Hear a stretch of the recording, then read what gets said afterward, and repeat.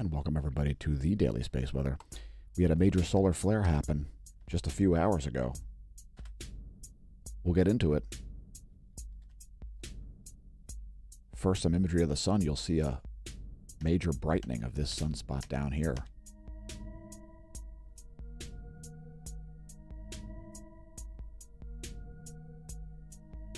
That was an M-class solar flare, and the likelihood for additional solar flares remains in effect. Here's the sun in ionized iron.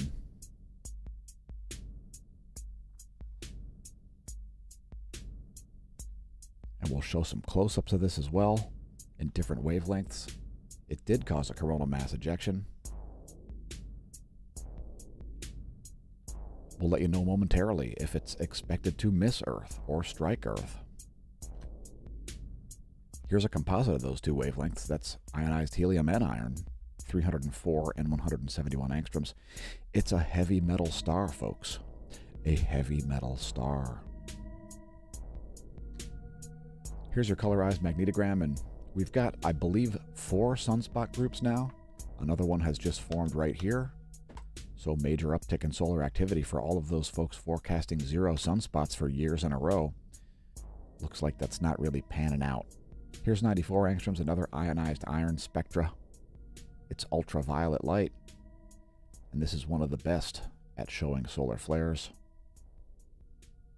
We'll even show a close-up of that. Talk about a brightening event.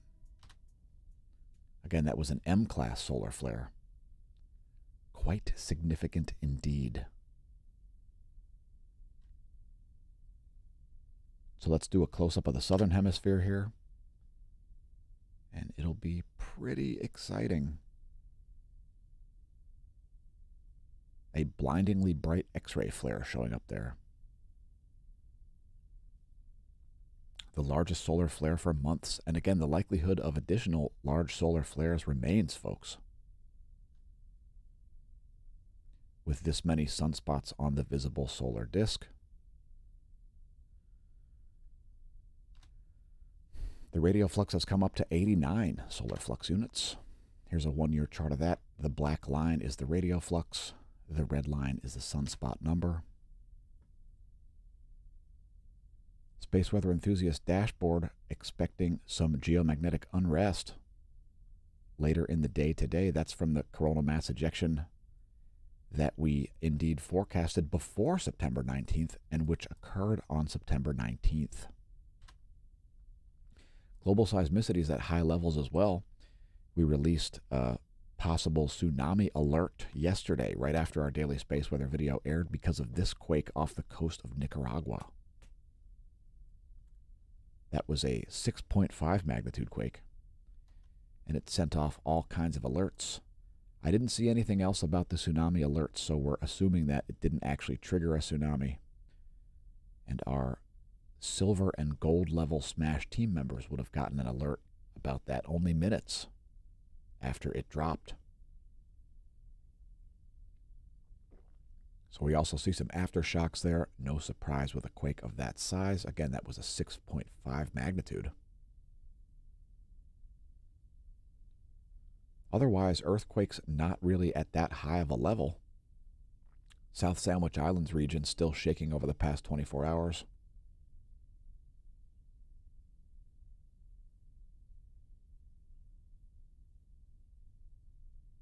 Some deep quakes at places like Fiji and the Philippines. Those occurring more recently, just in the past few hours. La Palma has lava flowing toward the sea. Do you think a landslip tsunami is going to occur here because the island's going to collapse into the ocean? Well, I don't. But in any case, I'm sure you'll hear enough videos on YouTube talking about it, attempting to frighten people into, I don't know, purchasing bunkers or MREs. So yeah, La Palma showing additional uptick in its volcanic activity. So now it's an exploding volcano with a 10,000-foot ash plume. Another new lava flow has happened as lava flows toward the sea. Lots of people evacuated. And you can follow the sulfur dioxide concentrations on windy.com, by the way. They've got a great mobile app. You can see the sulfur coming out of the island. We won't worry about it.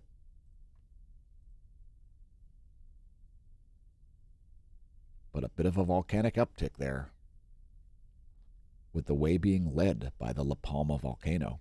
Karimsky exploding, producing a 17,000-foot ash plume over the Kamchatka Peninsula. Shivaluch, we're not sure if that's erupting or not. Subanosei-jima is certainly erupting in an explosive fashion, producing a 12,000-foot ash plume. Samisa-Pochnoi in the Aleutian Islands, still erupting, 10,000-foot ash plume as it explodes. Popocatépetl exploding. One of my bucket list volcanoes in central Mexico, 19,000-foot ash plume there. Fuego exploding, 16,000-foot ash plume over Guatemala. Revenador volcanic ash not seen in satellite. Please don't pole vault the caldera. Also Sabancaya in Peru, intermittent emissions. Please don't pole vault the caldera.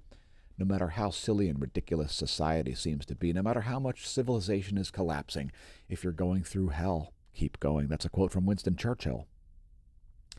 Do not pole vault the caldera, folks. Things aren't that bad. In fact, most things in the world are better, such as our website, smashomash.com/smashteam. It's so much better than Patreon that we're going to stop posting to Patreon as of October 1st. So if you're a patron, please cancel your Patreon and become a Smash Team member. Thanks to our Smash Team members, you can find links to the merch and the Smash Team at smashomash.com. Showing some low readings in the GOES magnetometer here. There's a bunch of plasma headed our way, both from a coronal hole wind stream and from a coronal mass ejection. Forecasted to be a glancing blow, although the coronal hole wind stream is expected to be a little bit more significant. We can expect the uptick from that in about 2 days, 2.5 days. Anyway, that's the GOES magnetometer over the past 3 days measured by the GOES 16 and 17 geosynchronous orbit satellites. Let's take a look at the Galactic, the heliospheric current sheet. Earth remains in a South Pole-oriented current sheet. There's a bit of a tug-of-war going on as we have sunspots in both the northern and southern hemisphere of the sun. We'll be watching how those sunspots play out before we can do anything resembling a forecast of this.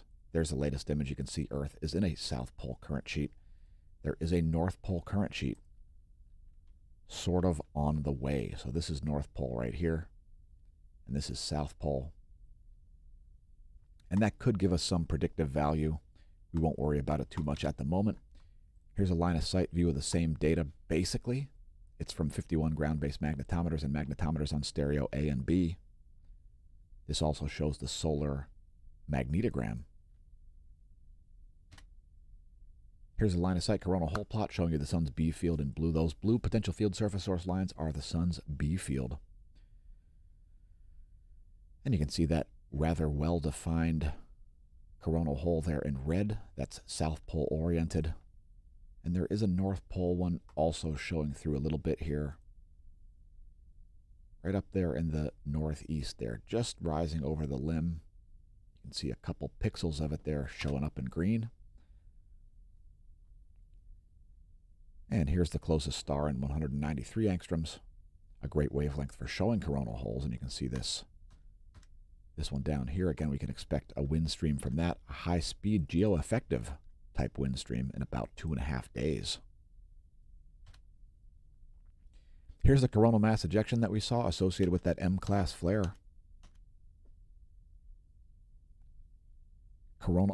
Solar flare watch continues. So we've got some significant sunspots once again. And let's actually bring up the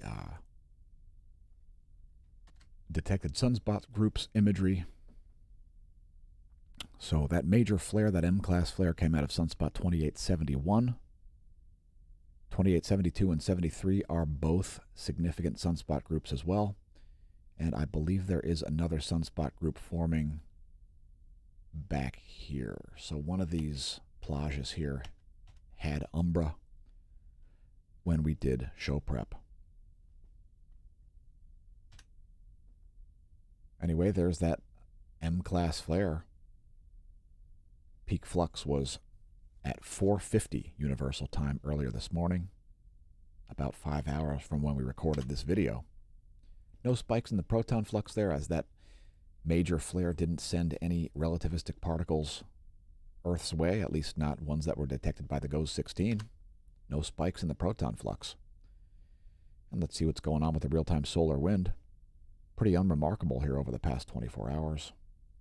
Solar wind density 9 protons per cubic centimeter approximately. Solar wind speed 364 kilometers per second. Again, unremarkable solar wind over the past 24 hours. KP index currently at 3. That's a measurement of global geomagnetism, if you were wondering. And if you're a new viewer, congratulations on finding our channel. We've only been doing it for pushing 4 years. Congratulations on realizing we exist. So here's magnetohydrodynamic pressure modeled by the Space Weather Modeling Framework over the past 4 hours. Nothing to write home about there either. Fairly homogeneous pressure here in the geospace. Again, that's 4 hours of data, the Space Weather Modeling Framework. Next, ground magnetic perturbation, since there is a polar excursion going on. Since the south magnetic pole has left the Antarctic continent and is someplace down here south of Australia, we like to show this daily. Check it out. Some significant perturbations here south of South America once again, coming out of the Central Pacific Ocean. And over places like Canada. And this does give ideas of where the aurora are most likely to be seen, power outages, and so on, especially during times of geomagnetic storm. Here's where things are located in the solar system. We like to show this daily as well. There's where things will be in a week on September 30th. Here's a star chart from in-the-sky.org. I face mine to the south. I'm currently facing the south. And we've drawn in the galactic plane in blue, the ecliptic plane in yellow. The moon is about halfway between its apex and setting here in Lehigh Valley, Pennsylvania. Today's cosmology segment will be brief, integrated into the daily space weather video. Check our playlists for hundreds more cosmology segments, youtube.com/smashamash/playlists. Today's featured random object, quote random and quote object, is 1006, which is Galaxy 3C445, which is a Seyfert-2 galaxy. Here are the hard X-rays from that galaxy over the past. This is a 16-year chart, and there's a 30-day chart. We actually saw a very powerful transient from it here, which would be well off the scale, 10 times higher than these transients here. And that chart had to be expanded, that 30-day chart. You can see over the last 16 years, it's been a pretty consistent X-ray source, actually upticking a little bit here in the past couple of years. Let's take a look at some more imagery of that. How about some optical data from the Pan-STARRS survey? We'll zoom way in. There's that Seyfert-2 active galactic nucleus. Let's look at some other wavelengths. Here's the 2-mass, the thermal emissions from that active galactic nucleus. Does it show up on the Galix? So not showing up there in UV light. Here is a false color X-ray image of it, and you can see it is quite a bright X-ray source. As we zoom out, and another pretty bright X-ray source next to it there.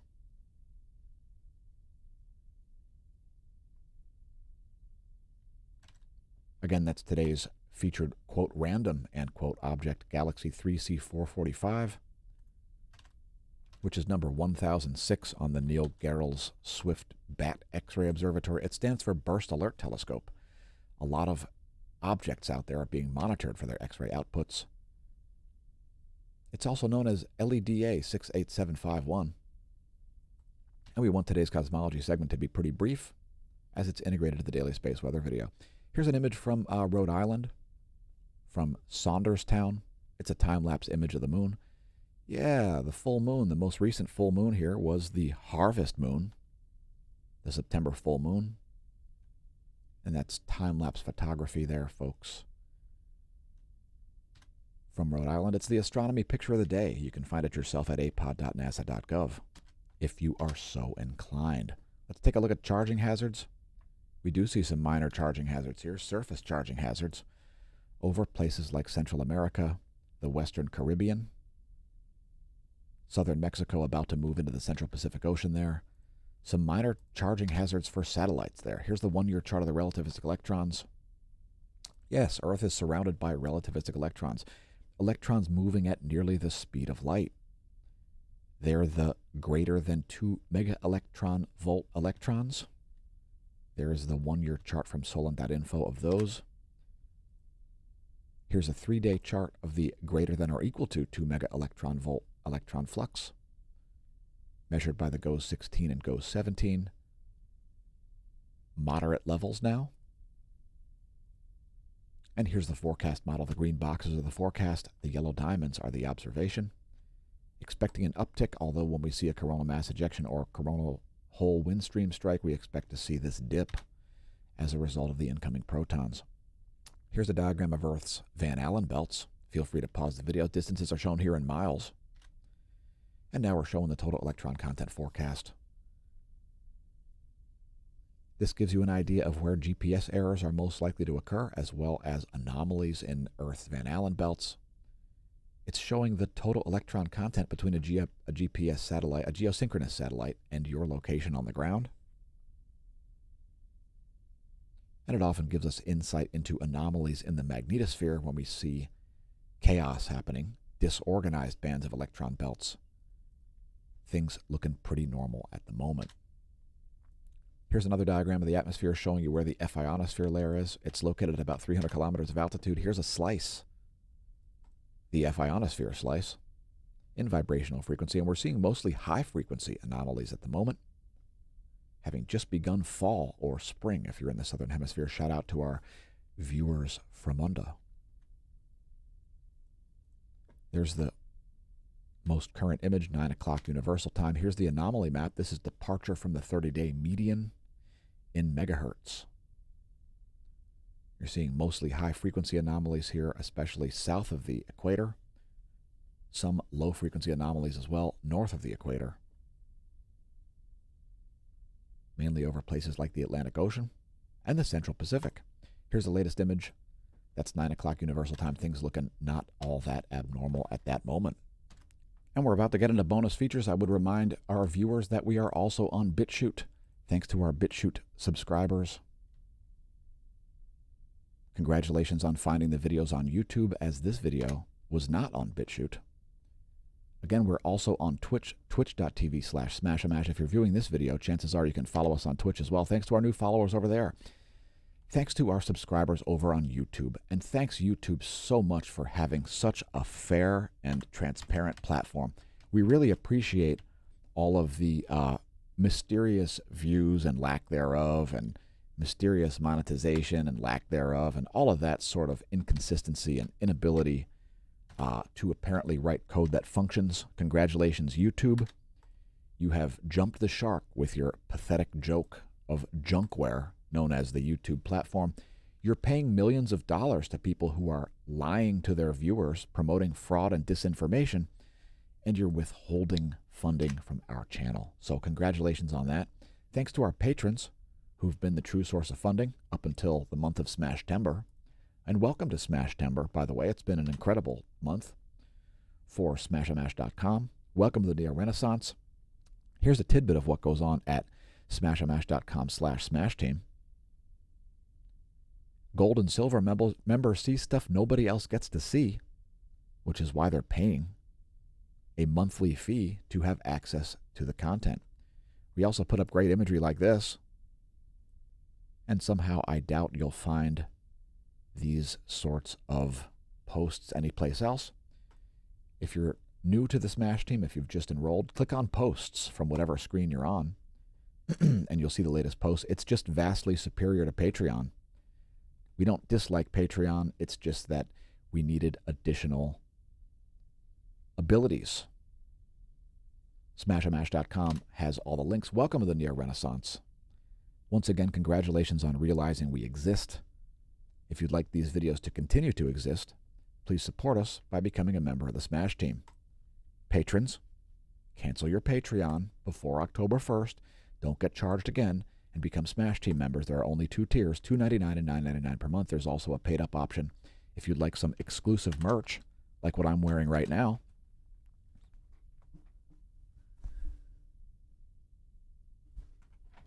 In 2018, a crack YouTube unit was sent to social media prison for a crime we didn't commit. We promptly escaped the maximum security social media stockade into the internet underground, where we survive as producers of fortune. If you have a problem, if no one else can help, and if you can find our channel, maybe you can hire the Smash team.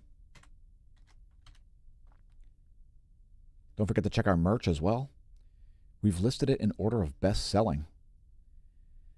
Make America not suck again. It's up to you. Make Earth not suck again. It's up to you. Fraud. Intentional misrepresentation of material facts. Are you accountable? Are you accountable? Universum liberate. Here come our bonus features. It's the El Teide ground-based observatory in Spain.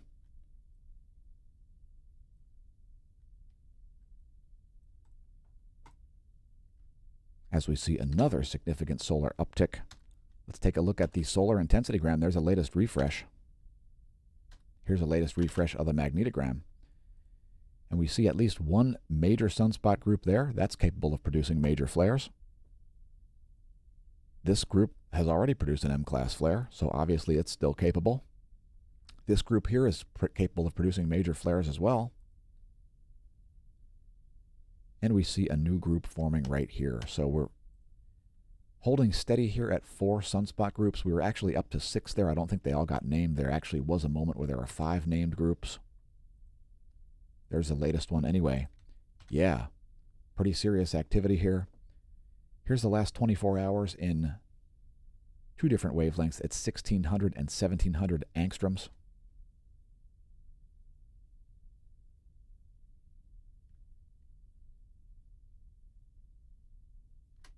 Great imagery there.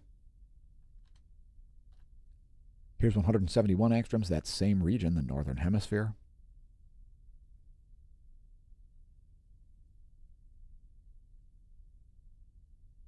Oh, we've got more, don't worry. Don't you worry, folks. There's more. Here's the southern hemisphere.